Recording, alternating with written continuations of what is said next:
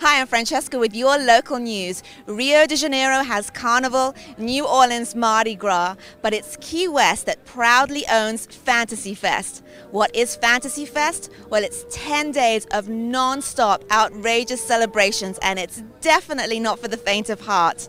Now, over 70,000 people attend this festival, and the reasons, well, it's not hard to see why, because of the beautiful weather, gorgeous location, and the excuse to participate in some of the craziest, wildest, unique, funniest, sexiest contests and events that are completely unique to Fantasy Fest itself.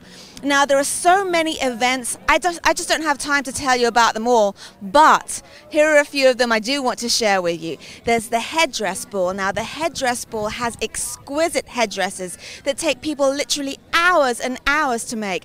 And there's Sloppy Joe's Toga Party, there's Captain Tony's Party in Plaid, and of course, there's the Pet Parade and Masquerade. That's one of my favorites. And there's a masquerade march through the cemetery. There's body painting contests, there's wet t-shirt contests, the list just goes on, and it's one of the craziest, wildest things ever. Now, everybody gets together for the Fantasy Fest parade with a procession of glittering floats, marching band, and dancing groups.